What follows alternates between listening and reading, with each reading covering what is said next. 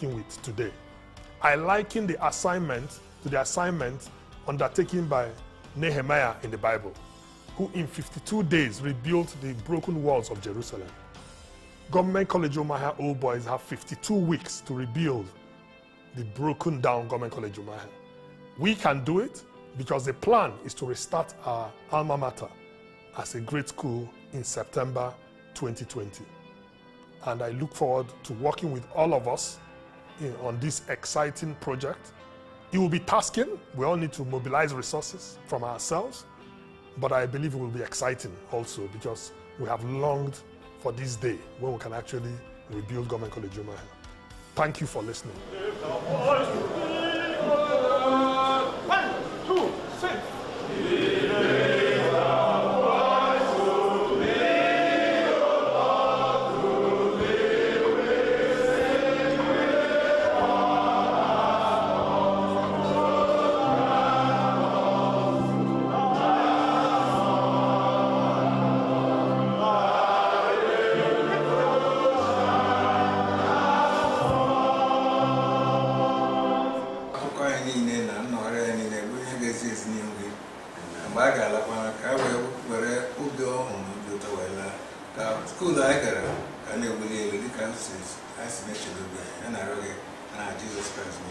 Amen.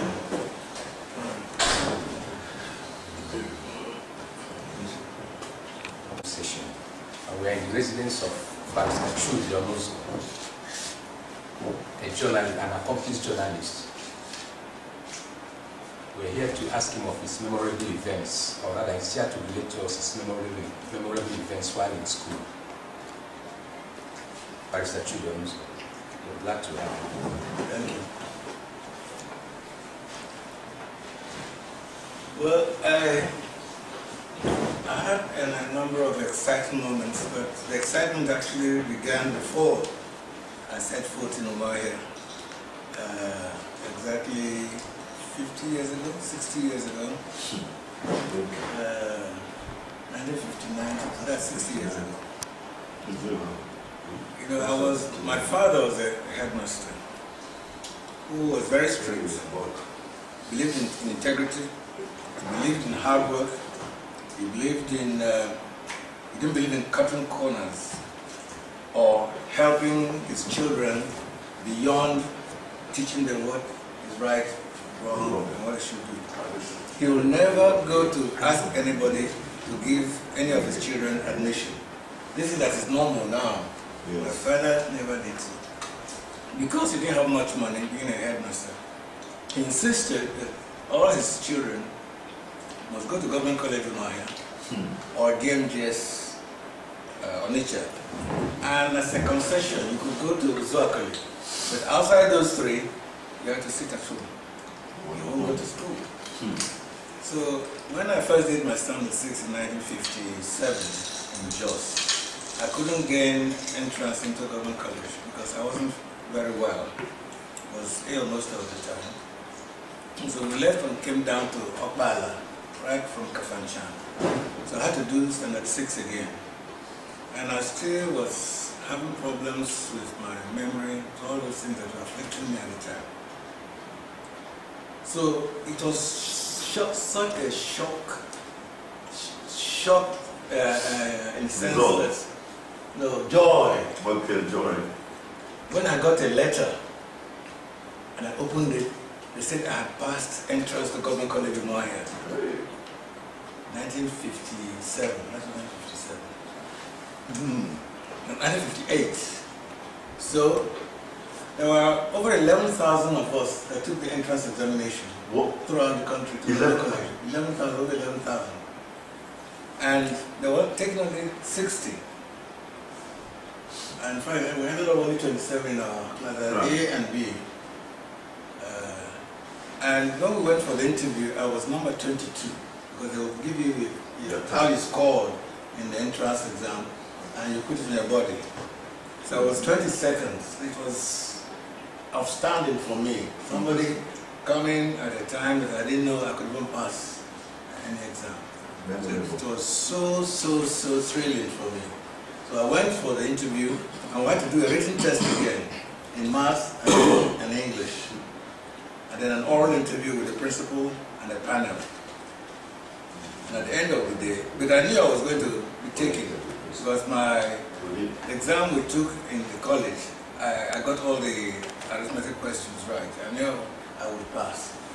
And so I entered government college of math. It was such an achievement for me at that time. It was such a blessing. So I didn't have to go to, I also passed to the MGS, but of course I didn't want to consider the MGS. And Umuahian was so suitable for my father who didn't have much money. Because at Umuahian, we paid £20 as school fees per term. But that was all that we paid. The school gave us school uniform, free. Gave us tissue paper, free. Gave us soap, free. Gave us very good meals. Every meal had meat in it and fruit, banana or orange. And every lunchtime we had palm wine to go with a pounded yam. It was not pounded yam every afternoon, except Sundays. We ate gari with fish soup that nobody seemed to like. But from Monday to Saturday we ate pounded yam mixed with a little gari. Oh, wow. You know, plus palm wine. So later, when the student population grew, they couldn't give us palm wine anymore. So they gave us a tin of yeast, big tin of yeast like that, to last us the time, to make up for the yeast we're losing by not drinking palm wine. They were giving us the palm wine because of the yeast content. Okay. So we found my father would give us £1 as pocket money to go to school. And from that £1, we had to save money to transport ourselves back. Not these days, parents have to go to school how many times in a year?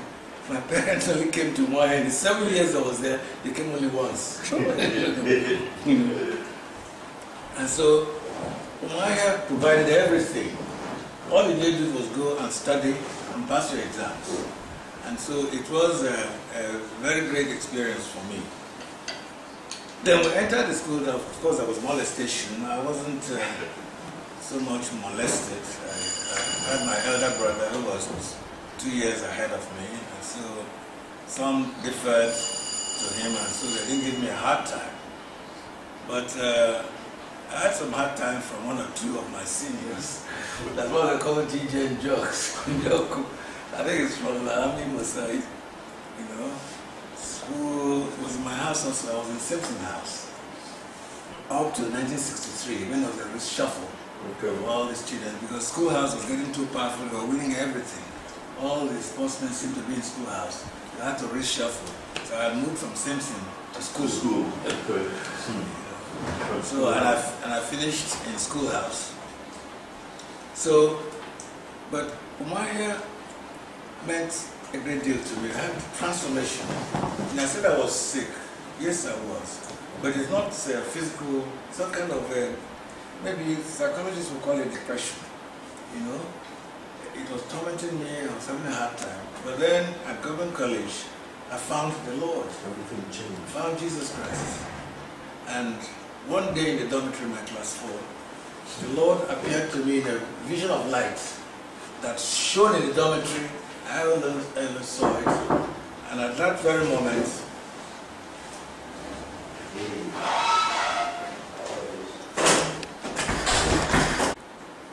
so that experience, one early morning in the dormitory in my class 4, instantly changed my life. Changed my personality from an introvert to almost an extrovert. You know, from there I was a different person. I came out from that dormitory, totally transformed person.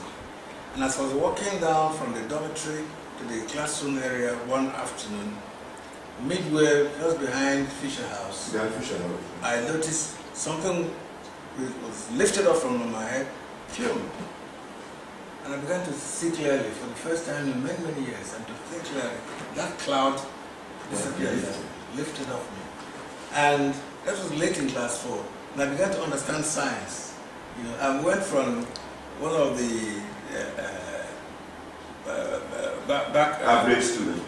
I mean, in arithmetic, mathematics. I went from one of the poor ones to I became the best. I could now understand mathematics very well. And if that thing had happened a little earlier, I would have been a science student. Yes. Then I began to understand physics and chemistry and all that. But then my mathematics got very well. So that transformation that took place in my life in 1962, has sustained me. The spirit that entered into me that early morning began to teach me the Bible, began to give me endued gifts on me. I had gifts of healing. I could touch people and they get healed, and so forth and so on. Then a remarkable thing, even before that thing happened in my class too, there was a reading competition in school. Reading competition? Reading. I entered for the competition as a class 2 boy, and I won the junior reading prize. I beat not only my mates, but also the class 3 boys in the school to win the prize, and I got a book prize. And I asked myself, how is it that a boy that came from a village school, Zion Central School, Opala, to Government College Umuahian, we didn't go to any special school, we had no special preparations like teachers, we just went in there. How is it that I began to speak English to the point of winning a student reading prize? Yes. And I was getting first class certificates, certificates in Festival of the Arts recitation competitions. So that's how God moved me from a child who wanted to commit suicide to somebody who was not confident, now began to see a future for himself and began to appreciate God and other people. And those gifts that God gave me now prepared me for the broadcasting career that I had later. And I did not go for training anywhere. When I left, I did higher school at Umuahian and went down to Lagos. I was playing hockey. That's another story. I was playing in one of the hockey groups. I wasn't in the A group or the school team group. I was in one of my groups and we were practicing. There were shorts in the A group. And they asked somebody to go around and see those who were playing well, get one or two to come and join The A group. Yes. So they came and picked me and I joined them. That's how I went to the A group. And then following year, I got colors in hockey. Can you imagine? And then ended up being the Eastern Region Assistant Hockey and Cricket Coach under Evan Smith. Wow. Evan Smith was the hockey and cricket coach. I was his deputy. In fact, he was phoning around for me. He said, where are you? I was in Aba doing work in the Ministry of Labour as Assistant Labour Inspector. Yes. He said, would you like to come and join me at Enugu? I'm the regional coach, hockey and cricket. You can assist me. I said, certainly. Because the training we got in Umuahian said you must do everything to the best of your ability. And I was trying to do my work as Assistant Labour Inspector to the best of my ability. But my boss called me one day and said, you have to calm down. This is going to put you in trouble. You are too enthusiastic in doing this your job. You have to cool down. Because somebody who was being owed by his employer told them that he had given me the money. They should come to me for the money, and he gave me no money. And then when they reported to my boss, and the boss knew they didn't give me any money. He advised me to be very, I should take it easy. Yes. I went to one employer, they were owing the staff, they were doing, I didn't set out to memorize the labor code. But I had it all in my brain, all the sections, everything in my brain. So I went to this man, I was putting sections for him. The man kept quiet. When I finished, have you finished? Quote on, quote well. If you don't leave my office now, I'm going to throw it out. So I knew that wasn't a job for me. Yes. So immediately Evan Smith offered me the job. I threw away the other one and went and joined with the people. So I became the regional assistant hockey cricket and hockey coach. Amazing. This is all the training I got in the government college. Then later, I was selected to go to India for 1 year to train as a professional coach. Oh, wow. 1971-72. In hockey? In hockey, yes, I was hockey. Oh, wow. So I became the East Central State hockey and cricket coach after the war. So later, broadcasting, the thing that got open for me at Government College Umuahian. So I was playing hockey with a white man who was the manager in USC, GB Oliver. I said to him, Mr. Saunders, this thing you do for Radio Nigeria, I used to report for Radio Nigeria on hockey. I told him I could do it. He said, Raphael, if you can do it, I will very gladly allow you to let you do it. I said, I can do it. And I want first prize certificates in of the arts. Yes. So he took me to the producer, Yemi Fadigbe, and I made the same claim. Yemi Fadigbe said, okay, come, enter the studio. Yes. And he gave me a script. I didn't wait 5 seconds. He says, all right, you're on. So I took over from Mr. Saunders. Wow. And that's how I became a broadcaster. During the war, I was hearing Kalansi and others reading Elizabeth show on Radio Biafra. Yes. So I went one day to Kalansi and said, Carlo, sir, call him Carlo. Yes. I said, can I join you? I can read. I'm very good, you know. He said, but I'm not the producer. It's Kevin Ejiofor that is producer. You better go and see him. So the next day I met Kevin Ejiofor. Kevin said, I'm sorry, Chudi, I'm sorry. I have a team that are reading for me, and I won't throw any of them away. I told him, I said, sir, I'm very good. I got first prize certificates, I got junior reading prize, I'm very good. He said, well, if you're as good as you say you are, come and prove it. I'm going to drop one of them and take you. Yes. So he took me to the studio.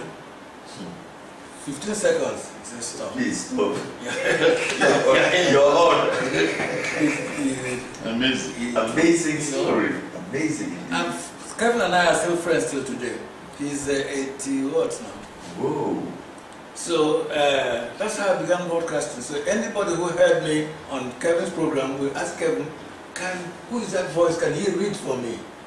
And then I would read for the person. Very soon I became the most heard voice in Biafra. Even though people didn't know, I only appeared on the news on Voice of Biafra. But all the other things we did, we didn't call our names, like Elizabeth Show, like all the programs we did, you know, we didn't call our names. But these are all the blessings that started at Government College, Umuahian. That's how I want to tie it all up.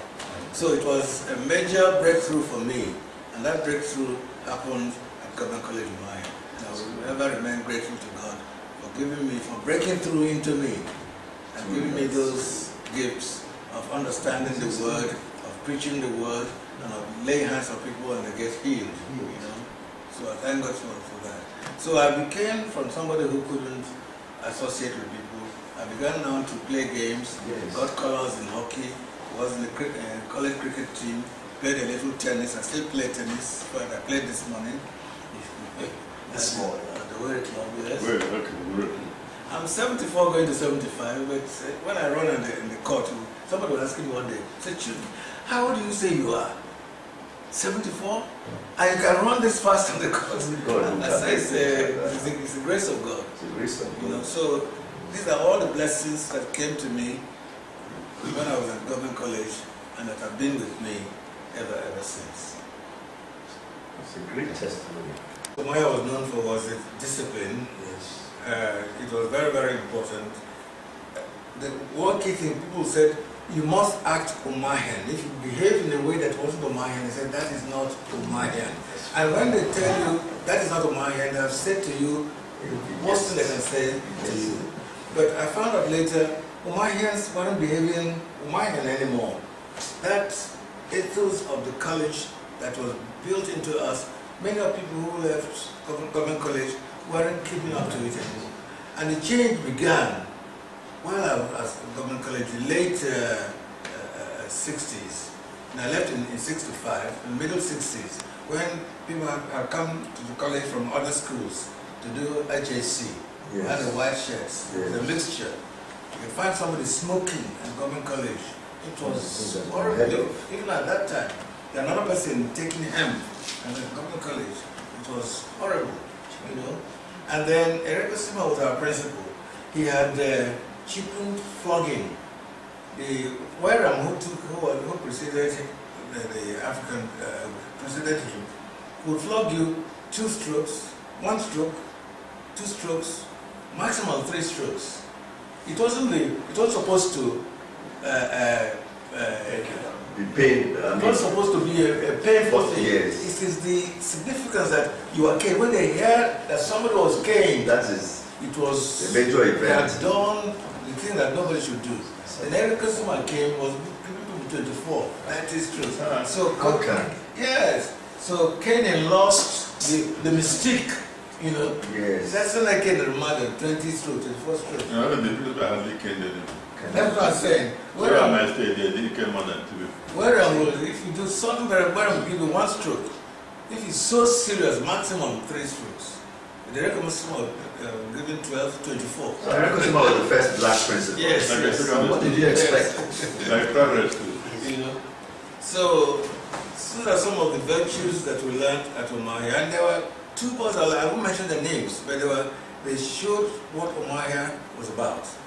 One, in class 1, class 2, was about the bottom of the class. But he was a brilliant child. So he decided that this was not where he should be, and decided not to be there. So he began to study. He had bitten off all his fingers and crumpled out his head, studying.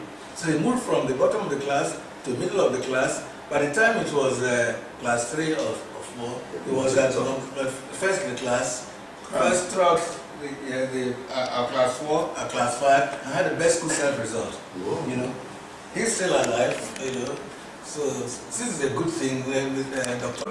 If you ask 20 people their interpretations of the meaning of life, I'm sure you may get 20 different interpretations. However, you can look at life as a walk through the sand of time. As you walk, have you ever cared to look back and assess the sort of footprints you are leaving in the sand? Are these footprints muddy, untidy, rough, dirty, and embarrassing? Or are they so horrible that no good nor honorable man will want to identify with them? Are your footprints clean, decent, and worthy that people will strive to walk in and identify with them, appreciate and even celebrate them?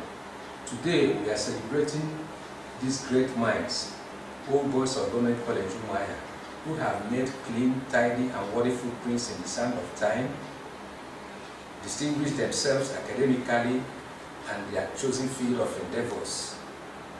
Sir, Umuahians, both living and dead, are very proud of you people. Thank you very much. Thank you.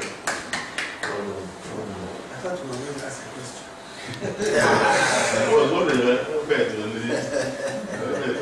I thought so too. Yeah. I didn't know that you were thinking finally. Yeah, I was process of saying something when this. You can still say something 1 or 2 minutes. Because he can put it because there was something you wanted to say about the changes that are going on there, some qualities that are important in the new government college. You identified 1 or 2 minutes. Okay, I don't know. Make it brief, just 1 minute. All right, as I was saying, there was something in Umuahian that made people to strive for excellence, even in situations where we thought any other person could have given up. I mentioned about the guy who started at the bottom of the class and ended up right at the top of the class and had the best school set result. There was another that even failed the school set, unheard of in our time. And he had the courage to sit back and repeat the class. It was an embarrassing situation, but he weathered it. Spent another year, repeated the class, and made grade 2, division 2, and went out. Then when he left school, he struggled on his own, did A-levels, went to the university, did geology, and had a 2-1 in the university. And after that, he went on and did MSc, and then did a PhD, and did a DSc, and he's a professor today. You see, this is kind of stuff my hands were made of. You know, he didn't give up. He took the embarrassment. He knew he failed himself, and he was prepared to do something to show that having stumbled, he could get up and get going again. So, but towards the end of our time at Umuahian began to change. Students began to do the things that were absolutely un-Umuahian. I mentioned about somebody smoking, things that were unheard of. Somebody using hemp, you know, which was unheard of. You know, but these are isolated incidents, but they happened, and it's unfortunate that they did. There was even a case of some senior boys having affairs with wives of teachers. You know, it rained at the time. It was terrible. You know, and so it was really very Umuahian things that they did. But and leaving school, Umuahians have been in politics, they have been in business. Some of those things we learned, those ethics, those ethos, you know, they abandoned them. If I know Umuahian smoking, Umuahian using drugs, you know, after they've left school, and it's really disheartening. And then you're hoping to see those virtues still living on, but you get so discouraged when you don't find them. But it's not everybody. We thank God that there are still Umuahians who retain virtues that Umuahian taught them. The virtues of hard work, virtues of integrity, virtues of enterprise. And I thank God for the younger Umuahians. You know, the older ones like us weren't very entrepreneurial. You know, we were brought up to be administrators, civil servants, heads of departments. Yes. We weren't go-getters in business, and that's why we don't have money. You know, those who have money now are the younger ones, you know, and they can bring their money and refurbish Umuahian. But the seed of discipline had been sown. You know, and so we thank God for the experiences we had in Umuahian, the training we had in Umuahian, and the takeaways that went with as we left Umuahian. And we believe that the current effort to revamp the structures in Umuahian will succeed so that Umuahian can come back to its lost glory. Thank you.